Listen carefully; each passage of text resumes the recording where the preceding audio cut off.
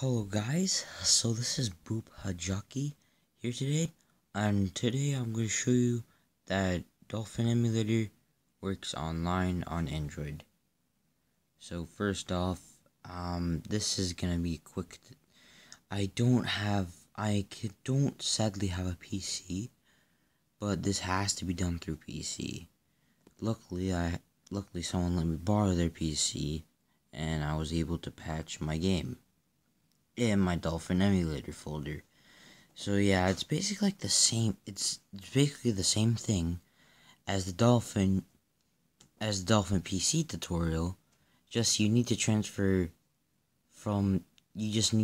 some files to your desktop, like your exact desktop. So yeah, let's open this right now.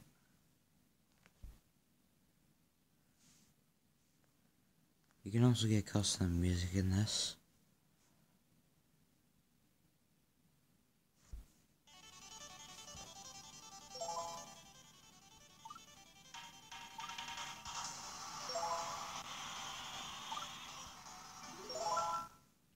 So let me show you that Dolphin Emulator works.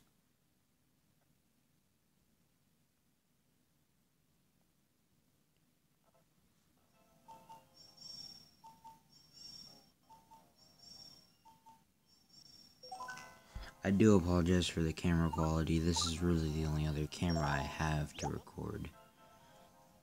So yeah, this is perfectly working right now.